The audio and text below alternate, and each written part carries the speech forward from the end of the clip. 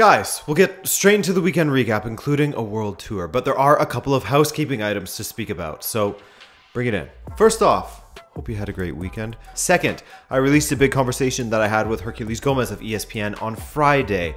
Meant a lot to be able to speak with him, so check that out if you have an interest in all things CONCACAF. And finally, if you want to hear me talk MLS, then we will absolutely do that on my podcast, where we also speak about European football, South American, CONCACAF, a world tour of sorts there as well. Give us a follow, linked below on the platform of your choosing. Give us a review if you feel up to it. Leave a review and I'll kiss you. That's the policy. I'm just joking, I won't.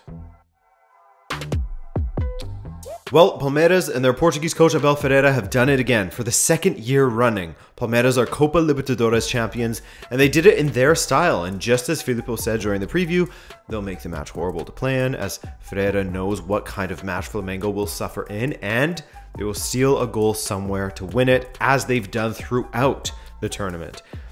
As you guys will remember from the preview, if you saw it, Flamengo had Palmeiras' number lately, but not today. When they scored 5 minutes in, you just knew that Palmeiras was going to turn this into a slog for Flamengo, as Gustavo Gomes, who had a great game, by the way, played a stunning ball beyond Flamengo's back line, and Mickey's cutback was finished off by Rafael Veiga. After a lot of laboring for a goal, who else but Gabriel Barbosa, to pick things up for Flamengo from a difficult angle and make it 1-1. Extra time would be needed to settle this one. It was settled early, as the substitute Daverson pounced on a horrible mistake from Man United loanee Andreas Pereira, and his strike managed to slip past Diego Alves.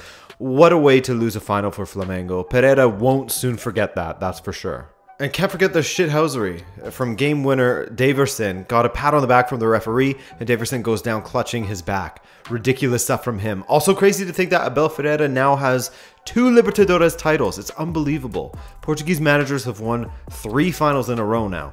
Once from Flamengo with Jorge Jesus, twice from Abel Ferreira. Speaking of, back in Portugal, Benfica versus Belenenses was a disgrace and shouldn't have been played. Belenenses have a ridiculous COVID outbreak going on at their club, so they could name just 9 players, and 2 of them were keepers for this match. One was an outfield player, and they had some children. It was crazy. It never should have gone ahead.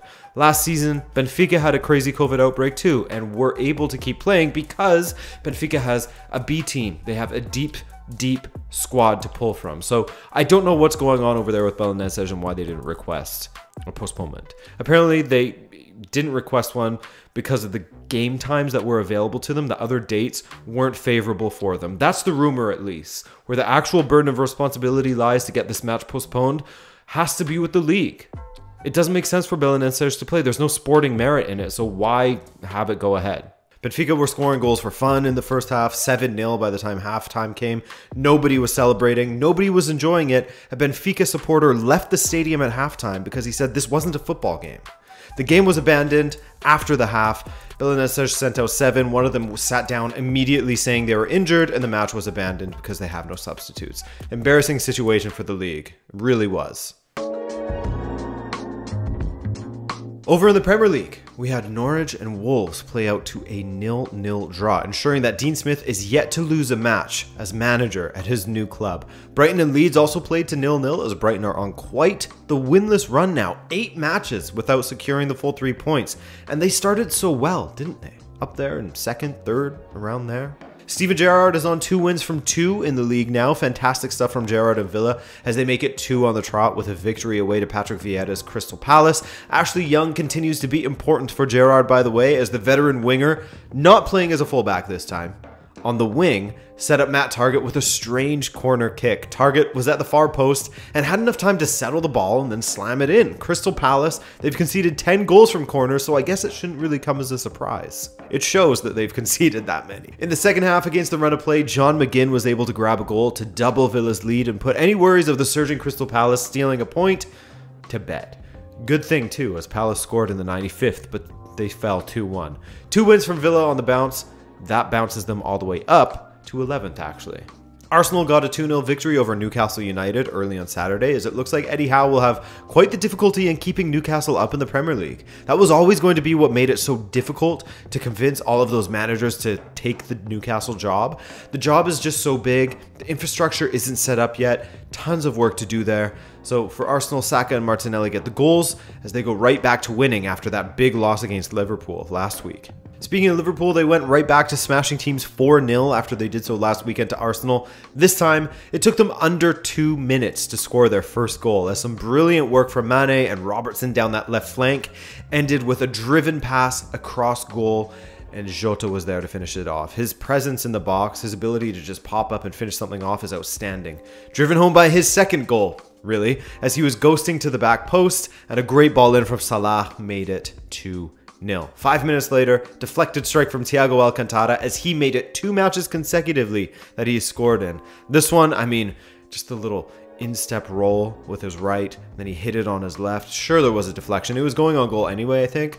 The deflection ultimately made it the goal, but hey. Finally, 4-0, Alexander-Arnold finding Van Dijk, and he was able to lose Romeo, who's marker, and squeeze a volley under the keeper for 4. Another solid win from Liverpool. They're not slowing down. Brentford hosted Everton, and Everton were not good, were they? Uninspiring stuff, as season upon season it gets harder to understand what Everton's identity as a sporting side is. This was no exception, and having to see Salomon Rondon as the striker is certainly not what the Toffees want to see in 2021. It's uninspiring, isn't it? Credit to Brentford, though, for getting it done and getting that win. Leicester and Watford took part in a snow battle. Burnley-Tottenham, they had their snow battle called off, but Leicester and Watford had some fun out there, playing out a 4-2 win for Leicester, as Rodgers tries to get their form back on track. Vardy was also close to a hat-trick. I mean, the conditions didn't help, as sometimes passes were overhit to compensate for the slow roll. Sometimes the snow had less of an impact as thought it would, so it made it hard to judge how hard to hit a pass out there. I mean, I can relate. Growing up and playing in Canada, there's some frost that you have to play through sometimes. It's tough. City and West Ham had similar issues, at least in the first half. I mean, you could barely see the ball, as you can see from this image here. But City really were spectacular at times with the ball. They moved it well. But with players like Cancelo out there, it's just not fair. There's always good movement. There's always a good sprayed ball wide to guys like Mahrez. And his deflected strike fell on a plate to Gundogan to tuck it in for 1-0. A late goal from Fernandinho, the sub, sealed it for City, even though Manuel Lanzini, another sub, scored a goal in the 94th. Great volley off the inside of the post in that top corner and into the back of the net. Stunning strike from him. So a good performance from City considering the opposition, one of the best clubs in the country at the moment, which set us up for Chelsea versus Manchester United from Stamford Bridge late on. Let me tell you, Timo Werner, I mean, I back the guy as much as... more than most do, in fact. Still believe in him. But after a match like this, I think he had 6 attempted and 0 on target. Ugh. Anyway, we really didn't see much from United in this one, especially in that first half. But in the second, they stole a goal, and who else but Jadon Sancho to do it? 2 matches in a row now he scored. Horrible touch by Jorginho. Ends up costing his team. Great run and finish from Sancho. And Jorginho was left looking like this. And this basically sums up how I would feel too. But a penalty would be given later, as Wan-Bissaka cleared the ball through, kicking Thiago Silva over, and Jorginho would convert, making up for his earlier mistake. And Chelsea nearly killed themselves late on, though. However, they had some bad thoughts in this match. Edouard Mendy threw a ball straight to Fred, but Fred and his indecision led to him just chipping it comfortably back into Mendy's arms. 1-1 Chelsea. They stay atop the standings with just 1 point ahead of Man City and 2 ahead of Liverpool.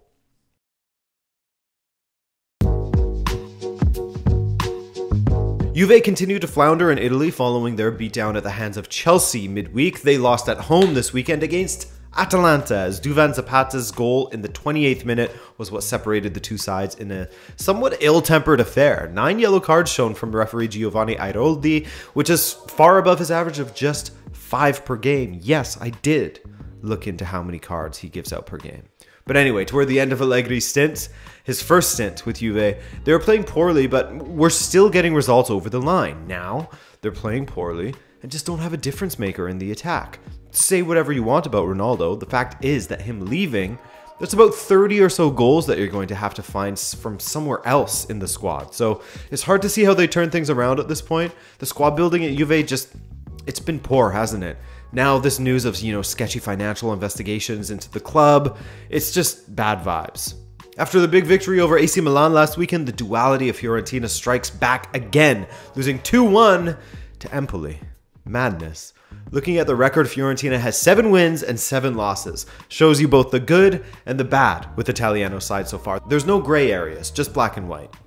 Inter's string of solid results continue for Inzaghi's side. This one in particular wasn't their best performance of the season, but they got the result, which is what, they always say, if you're playing poorly and you get the result, that's the mark of a good team, right? That's what they always say. But they were made to work for their 2-0 win away to Venezia, as the newly promoted side has found some form themselves lately, and while they offered very little going forward, they defended quite well, I found. I mean, yes, Sergio Romero was called upon many times, that's for sure, but overall Venezia's defending was decent. Çalhanoğlu's long-range effort caught Romero off guard in the 34th to put Inter ahead, and a late penalty from Lautaro sealed it. Sampdoria stormed back in the second half against Hellas Verona to turn around the 1-goal deficit and end up winning 3-1. Candreva with a goal and an assist, Ekdal and Muru with the others for Roberto D'Aversa. AC Milan put in another poor performance in Serie A this week. Last week they were beaten 4-3 by Fiorentina, and this week they were even worse, losing 3-1 against Sassuolo as Domenico Berardi continued his run of terrorizing AC Milan. He scored what was the third and final goal for Sassuolo, whereas before, Scamacca was making another claim for a call-up to the national team. He looks like one of the only hopes for this Italian side when it comes to filling in for Immobile when he's not available. Him and Keane, I guess. But yeah, AC Milan struggle. Romagnoli got himself sent off as he was beaten quite easily by Defrel, and then he hauled him down cynically to prevent a fourth for Sassuolo. Not good. And just 24 hours after Pioli had signed a contract extension, I believe. So that's not how he would have liked to have marked the occasion, that's for sure. Though some checkered form in late October, early November, Roma have been getting the results lately, with their third win on the trot across all competitions coming this weekend at home against Torino. Tammy Abraham with a goal, as he scored 3 in his last 2 appearances for AS Roma. That's great stuff from him. Napoli lost last weekend and lost midweek against Spartak, as Spalletti has some figuring out to do in Osimhen's absence. The guy got a horrible facial injury, shattered some of his orbital bone, nasty stuff. Likely out till February or so. But at home against Lazio, not exactly the easiest team in the world. They eased to a victory, 4-0. They had themselves up 2-0 by the time the 10th minute came around. Dries Mertens had a first half brace to make it 3-0 going into the half, and a late strike in this match from Fabian Ruiz killed off Sarri's men 4-0. So, with AC Milan slipping, Napoli are the lone leaders once again at the top of the table with 35 points from a possible 42. Not bad from them. Inter is gaining on AC Milan, Atalanta won't go away, and Roma is circling around that top 4 as well. FC Barcelona went away to Villarreal this weekend, a Villarreal side that looked quite poor against Manchester United on Tuesday, and the better overall performance continued for Barcelona. Again, their Achilles heel is finishing off their chances. That's going to be a big problem for Xavi if someone doesn't catch form soon, isn't it? I mean, Memphis was scoring goals early in the season, took a little break. Thankfully for him, Memphis was able to finish his chance in the 88th minute, which was the late winner, and a 94th minute penalty from Coutinho sealed it all. Araujo solid at the back as ever. Good performance from Coutinho coming off the bench, and De Jong may be the most gifted player in that squad. After such a great start under Bordalas, Valencia has stuttered a bit lately, and this weekend was no exception, drawing 1-1 with Rayo Vallecano. I mean, respect to Rayo Vallecano, decent side. Real Betis rolled on. They got their second consecutive win in order to keep some of the pressure on the top clubs in La Liga. They beat Levante 3-1 this weekend as a second half hat trick from Juanmi turned around the 1-goal lead Levante had thanks to, here's a throwback, Shkodran Mustafi. His 7th minute goal had put Levante ahead. Atletico Madrid built on last week's victory over Osasuna with a second consecutive win in La Liga, easing to victory over Cadiz 4-1 there. All of the goals came in the second half, with substitute Mateus Cunha in particular finally making a real mark for his new club as he got a goal and an assist. And finally, Real Madrid versus Sevilla was no doubt the match everyone would have had their eyes on. Why?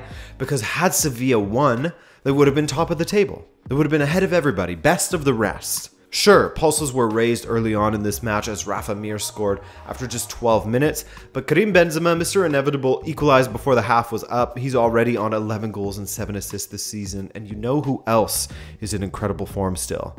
The man who is chasing Benzema for La Liga's top scorer honors, Vinicius Jr. He took down a crossfield ball from Militão, ran inside with the ball and wired it into the top corner for 2-1 to win the match. Bono got a piece of it, but it was a superb finish and worthy of being a match winner for Real Madrid. That was his 9th to Benzema's 11th. That win keeps them on top in La Liga with a match in hand over Real Sociedad and 4 points ahead of Atletico Madrid as well. One of the really eye-catching results in the Bundesliga was Köln defeating Gladbach 4-1. I mean, what a start to the season Köln are having, aren't they? Certainly in comparison to how they ended last season, in which they struggled a lot. After Jonas Hoffmann equalized in the 74th for Gladbach, Köln hit 2 in 2 minutes to make it 3-1, and an insurance goal in garbage time made it 4-1 Köln. Big win. Hoffenheim was able to get a big win over Greuther Fürth as well, who are yet to get a win in the league, actually. Yet to get a second point in the league. They're on 1 point. Hoffenheim quietly doing well in the league as they now sit in 5th place after their 6-3 win. Just a couple of points back of SC Freiburg, who lost away to VfL Bochum. Very surprising from them. Though, I mean, you know, Bochum isn't the worst side out there, are they? Yes, their low standing in the league makes it easy to point to this being a massive surprise, but this was Bochum's 5th win. They turned some of those losses into draws, and they'd be cooking close to the top 4 at least at this point. That's how tight the Bundesliga table is currently. Bayern Munich hosted Arminia Bielefeld in a match in which it was confusing as to how it was just 1-0. Bayern were truly wasteful with their opportunities in a match that they could have scored 3 or 4 goals at least in. Sané with what was the winner, his 4th of this Bundesliga season thus far. Borussia Dortmund went away to VfL Wolfsburg, and with neither of the teams in great form at the moment, it was the black-yellow who came away with a 3-1 victory. Emre Can scored from the spot after he was sent off against Sporting midweek, which brought Dortmund level. They were behind after just 2 minutes after all in this match, so Can making up for some things there. And in the second half, 2 things happened that Dortmund supporters would have loved to have seen. Malen scoring in 3 consecutive matches now, that's huge, and second, Erling Braut Haaland returning from injury as a substitute and scoring after being on the pitch for 7 minutes. That takes his tally up to 50 Bundesliga goals in 50 Bundesliga matches, which is not bad for a 21-year-old, is it? Just when it looked like Eintracht Frankfurt was heading toward a draw against Union Berlin, an 85th minute winner from Evan Ndika, FIFA 20 legend, won the match for Glasner's group 2-1. RB Leipzig, they're starting to freak me out a little bit because I can't get a read on these guys as they are just so damn inconsistent from match to match. This weekend, they hosted Bayer Leverkusen and they were beaten handily. Yes, there was a penalty from Szoboszlai that hit the woodwork, and that would have made it 3-2 in the 87th, and who knows from there. But the reality is that he failed to convert, which is a rarity from him actually. First time for everything. But yes, shout out Leverkusen, especially Moussa Diaby, who was excellent once again in this side. So that win from Leverkusen ensures that the top 3 is the exact same deficits as last weekend, with Bayern 1 point ahead of Dortmund and 7 ahead of Leverkusen. And that's all, my friends. Thanks for hanging with me today, and let's hang again later this week. Take care of yourselves. Review my podcast after you listen to it, of course. Give it a follow. It will feel good. I promise you. All right, guys. Thanks so much for watching, and enjoy your day. Take care.